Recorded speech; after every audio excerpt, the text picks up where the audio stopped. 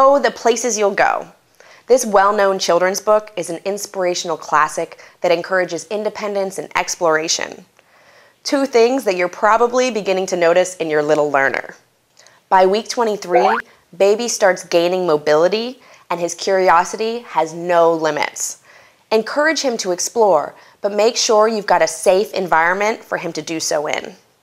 Look at things from his perspective. Get down on your hands and knees and crawl around every room and into every corner. You may see a sharp object or an outlet that you can't see from a standing position. And trust me on this one, if it's there, baby will find it. And he may even try and tell you about it as he continues to develop his language skills this week.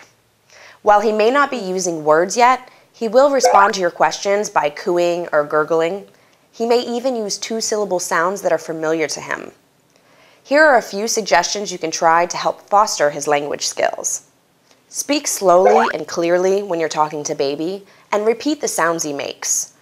Read to him daily and ask him questions about the pictures in the books. Also, it's perfectly fine to stick with the same book and read it over and over again, as this will help him to learn. Finally, avoid baby talk. Instead, use the type of speech that you want him to model.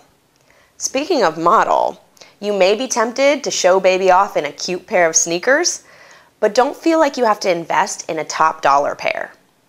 As a matter of fact, most doctors recommend babies go barefoot most of the time to allow their feet to develop with a full range of motion.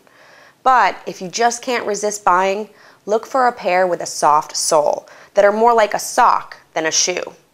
And if you're going to put them on, get them on, because we have places to be. Seriously, you may be considering packing up baby for a little road trip. And if you are, be sure to plan ahead.